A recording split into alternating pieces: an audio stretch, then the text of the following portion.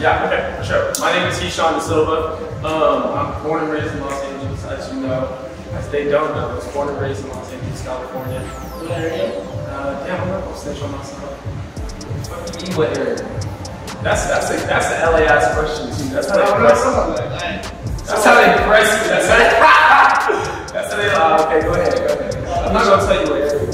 How did you get into fashion and art and acting and modeling in general? Like, what do you do? How do you start? Dude, all this creative shit, I was honestly doing this since I was super little. I've been painting since I was like 5 years old.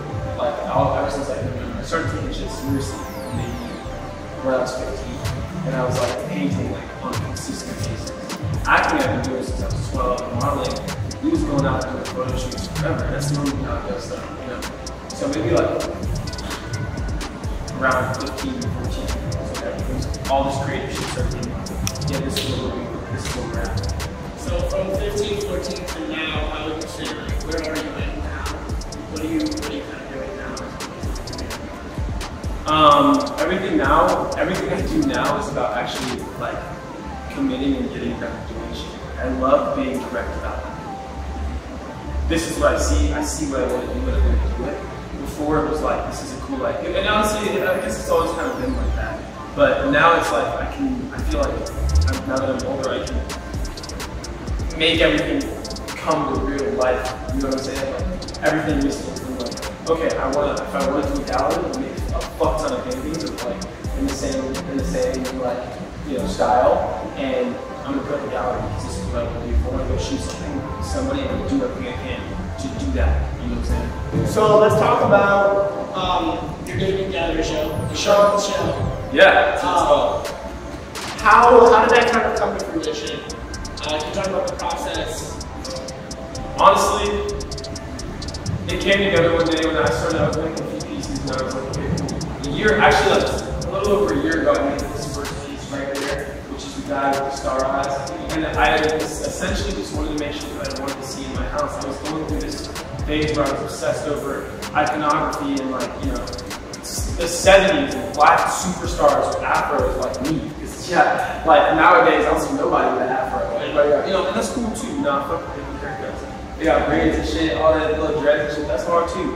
But I was trying to really pinpoint a time when I felt like African Americans were like not getting appropriated as much and appreciated a lot more than they are now. I'm sure at the time they were also getting appropriated. It's happened forever. But you know, I don't appreciate it.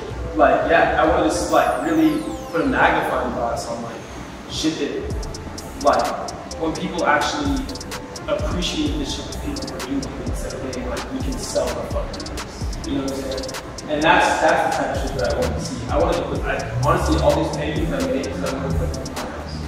That's like, I want to have like an art studio in my house that's like full of paintings. And I was like, fuck it, I'm going to do that. Yeah. So how would you say the reception of the show was for everyone that came? And then we talked to a lot of people that attended, and how would you say that it kind of went over? I think, I mean, that's a funny question because when I think about it from my own personal perspective, like, it was one of the most hectic experiences in the world. Because that shit was like, we had like a line of like 200 kids here, 300 kids down this block, and it was just like over fucking whelming, you know, and I had all my friends were trying to make sure everybody could come in and have a good time. So, I mean, for me, I thought it was on fire, you know, I thought it was really great for everybody to get here and have a good time, but it came to a point when people, like, there was police across the street pressing me wanting to give me a $50,000 fine over me having a good ass time. Yeah. So you mentioned a lot about the iconography of your paintings. Obviously, we were sitting on the star. We're sitting on star badge. Yeah. But even though it may be obvious to a lot of people, can you explain this big symbolic star? I mean, I wanted to just, in plain and simple terms, help people understand what, like, you look at stars and they shine. You know what I mean? That's what they serve for me. You know what I'm saying? Like, when I think of James Brown, when I think of fucking Bootsy Collins, all those people, you know what I'm saying? Jean-Michel Basquiat, all those people, all they did was fucking stars. They're stars. They're black stars. And to me, that was like everything that I wanted to emulate. Because like I said earlier, I just feel like I just really want to like. I love seeing them appreciate and get the fucking get what they deserve. You know, we get to watch these. Watch this stuff. Everybody, I feel like everybody should feel like a star. Every nigga is a star at this point. So you named a couple people.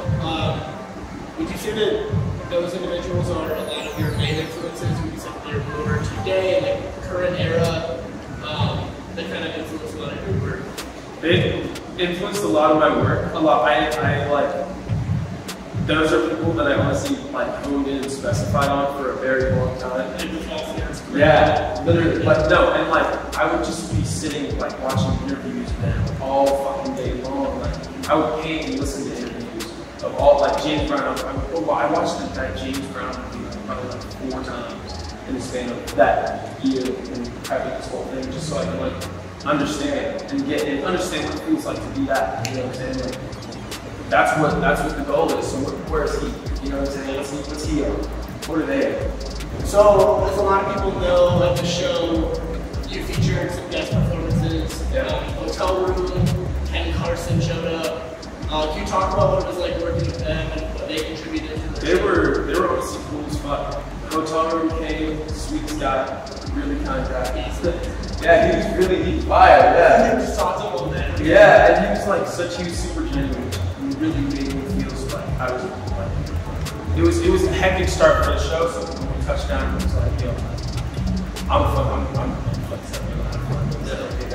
cool. Yeah, I fucked with him. Ken was fired too. Ken pulled up and literally like the show was there. Like everybody turned up at that point. They were like, yeah, fuck the stage.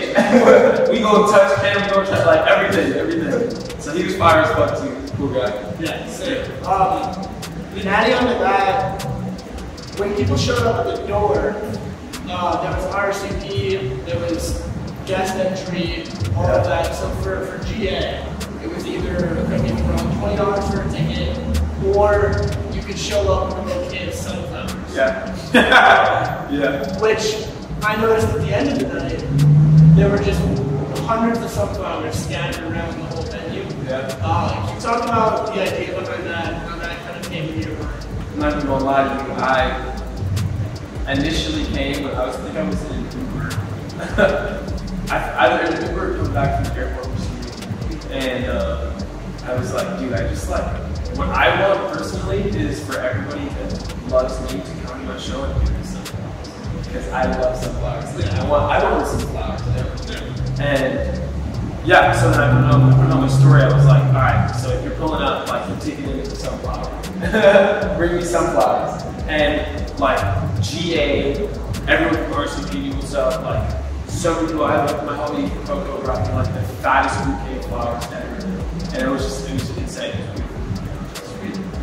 And then they all just we tried to set them on the star and shit. And like yeah. And fools were like thinking about the party and shit. Yeah, there you go. So looking at all the art behind us, can you tell me about some of the stories of your pieces? Which one's your favorite piece? What was the inspiration behind it? This one, you already know about this one. This one right here we made actually on your rooftop. And I mean, originally around the side it's supposed to say, it still does the actual canvas and stuff. It says, the masks I have do not confine me. They do not define me, they confine me. And it was just essentially just like trying to let people, or I guess just, oh wait, they're all coping. It's all coping shit, honestly. I'm not gonna hold you, it's all coping shit. This is a way for me to feel like no matter what anybody called me, I still am who I am, I'm still gonna be a star at the end of the day. You know, because I decided that I'm a star. Yeah, like I made that decision. Like, yeah, this is what this is. This is what we're doing. We're rocking up with this. So. Definitely. Working with that too, what advice would you give to young African American creatives that are maybe not in your shoes now, but want to be, and they're kind of working towards where you are right now, or where you're working towards? What would you tell them? I would tell them it's all one. It is very possible. I won't say that it's easy. I will say that it can be easy, depending on the situation that you're in, you know. But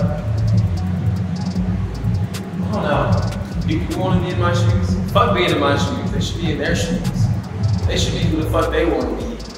They should be like, yeah, I'm doing this shit myself right now. And then just keep in that bag.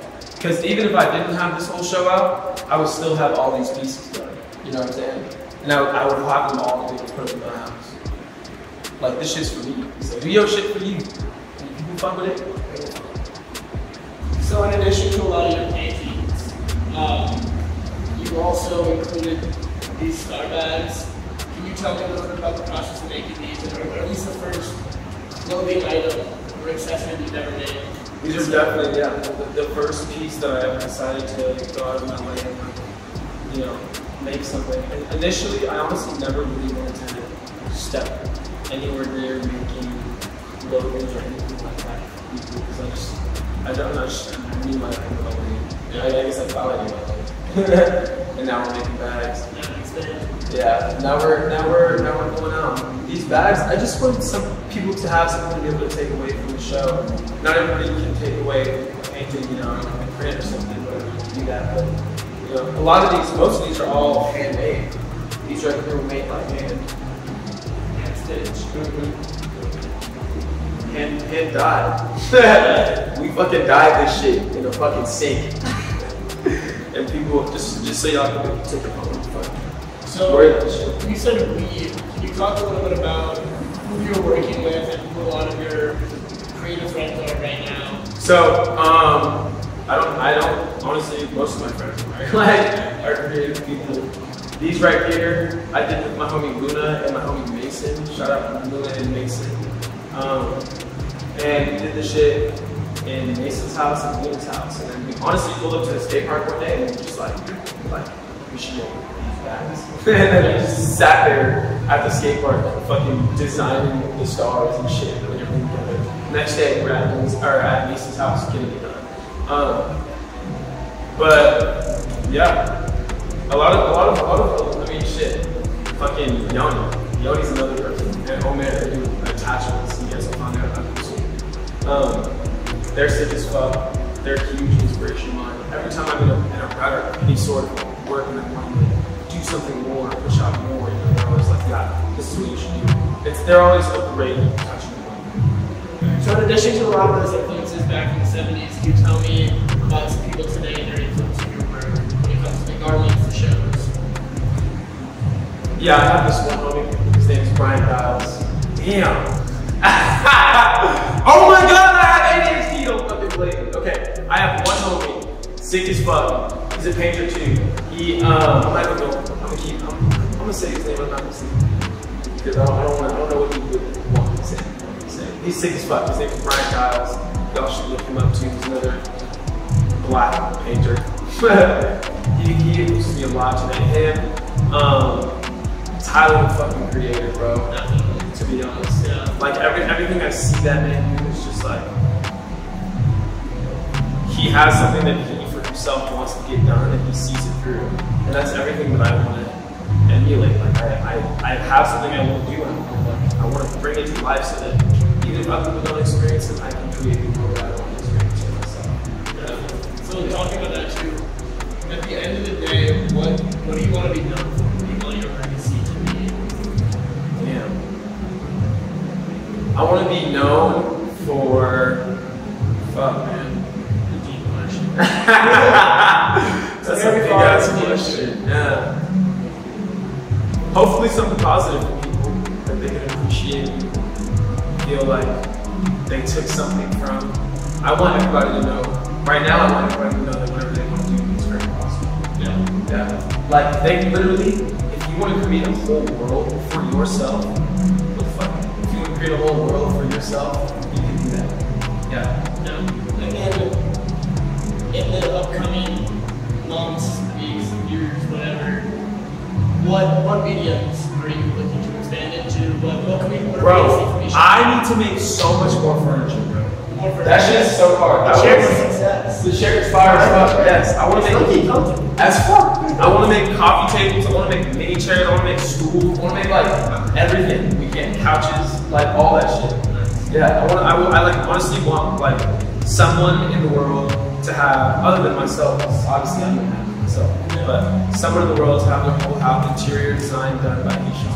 Hechan's house. Yeah. Yeah. Other than Hechan's house, someone else's house. It look like that. So as you know, our vlog YouTube has recently started up. Who do you think we should bring on next? Who do you think is next up in the community? I definitely think there's a few people at the top of my mind I want to shout out because I want you guys to do attachments. Attachments, Yoni out there? Yoni and Omer, they need one. They're so hard. You don't even understand what nobody gets what they have next. Their shit is insane. I've seen all their stuff and I didn't understand it. Yeah, exactly. Blueprints, I don't know. Yeah, they're sick as fuck. They're sick as fuck. They're nice. No, I'm excited to do that. Yeah. Well, thanks for coming on today. For sure, man. Thanks for having me. Always love. Always. Alright, y'all. Thank you.